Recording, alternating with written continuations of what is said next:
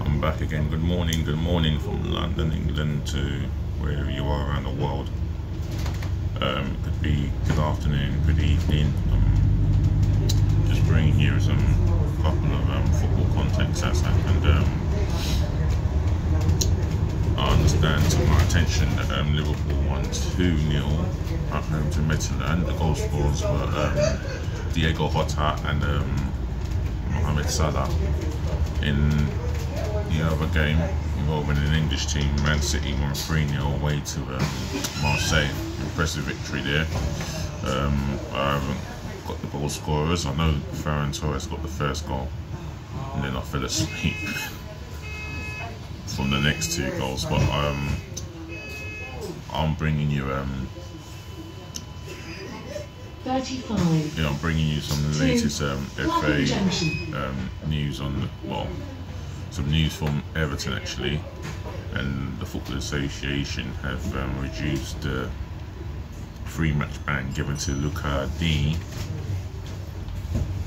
on the tackle on Kyle Walker-Peters, which is completely despicable, utterly pathetic. Sums up the FA. That was a straight red. That deserves a 10-game ban for what he did. That was not football. That was assault. He's getting a 1-game ban. Lucas behaved like a complete idiot. No, not even an idiot. He behaved like an arsehole. His behaviour after that sending off, he behaved like an arsehole, and he got a 1-game ban. How on earth did he get a 1-game ban? I mean, I've seen other challenges. Richarlison's one was just as bad as was equally as bad as Dean's challenge on Kyle Walker-Peters. Richarlison's gonna serve a 3-game ban. Jordan Pickford, he deserves to be out for the length of time Van Dijk will be out for, but Jordan Pickford will continue to play first-team football for Everton as and when he gets selected, and he gets nothing, no retribution. He went in with a lot of premeditation. That tackle alone was a lot worse than Lucas Digne's tackle on Kyle Walker-Peters. And Kyle Walker-Peters, Lucas Digne has got a 1-game ban. How does that work? How does that work? 35. Aubameyang's tackle on Max Meyer in last season's 1-1 draw at Sellers Park. How did we not even appeal that? Yeah, it was a bad one, but Lucas Digne was worse. He had 2 bites of the cherry and he got him. And the second bite of the cherry, his right leg, Kyle Walker-Peters' right leg, was in a place where it shouldn't be. And Lucas Digne will get a 3-game ban. No, he'll get a 1-game ban when it should have been a 3-game ban. They should have added an additional 1-game ban on top of that to make it 4. It is disgraceful. And I'll tell you something here.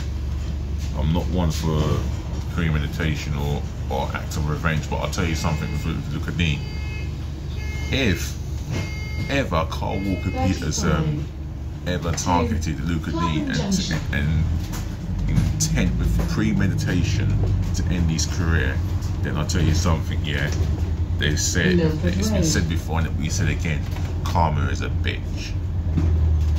Lucas Digne, your tackle on Kyle Walker-Peters was disgraceful. You should be serving your ban like a man. And you're crying like a bitch to the FA. Crying like a bitch to the referee. That you meant nothing by it. Your behaviour was despicable and beyond. Which makes me sick. I'll tell you something, yeah. I hope you're proud of yourself, because I'll tell you what, Kyle Walker-Peters, and like myself and any other decent human being, will be disgusted by the injustice served by the Football Association. To Clapham Junction. Completely disgusted. Roy Keane's tackle on Alfing or Horden was the worst, one of the worst I've ever seen in my life. He ended the footballer's career. So what's next? Someone is going to end another footballer's career and he's going to get away with it by not even being suspended. It is a disgrace. But I'll tell you something here. There's no justice. You might as well serve revenge with revenge. I'm sorry, I know that two wrongs don't make a right, but Liverpool Football Club will be, for example, Liverpool Football Club will feel the sense of injustice in them, and I'll tell you what, that will fucking piss them off beyond belief. And I'll tell you, Southampton Football Club are disgusted that Lucas will go on, serve his one match ban and play for Everton after that one match ban has been served. It's a disgrace. The Football Association is a complete disgrace. A complete fucking disgrace. Shakespeare Road. And for me, I'll tell you something, the next time Southampton play Everton, I'll tell you what, the whole of Southampton are definitely going to be hoping and praying that Lucas plays, and so does Carl Walker-Peters.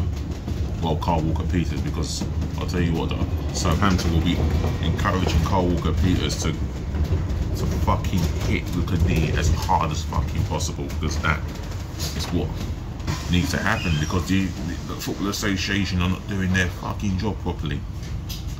So one game ban is a slap on the wrist, not even a slap on the wrist. It's laughable. And Lucas is going to be laughing all the way to training this morning. 35 to I'll say no more. You know what to do. If you haven't subscribed, do subscribe to my channel. Comment on what I've been saying. Yeah, if you want to have your say on Lucas is getting away with murder for a one-game ban, then you know what to do. Leave it in the comment section below. Smash the thumbs up, like button, and if you haven't subscribed, like I said, push that subscribe button left, right and centre galore. Got another subscriber, 945 subscribers to go, and I still want up to 100 subscribers before Christmas. That'll be lovely. I'm on my way to work, so I'm going to say see you later. Thanks for watching, thanks for tuning in, thanks for listening and putting up with me. Once again, peace, bless and love again, yeah? And I'll be back this afternoon for my match day preview of Arsenal versus Dundalk. I'll be picking up my personal B team for the game against Dundalk. I will not be picking the strongest players. Tune in and find out this afternoon. I'm out of here. Have a nice one. Nice.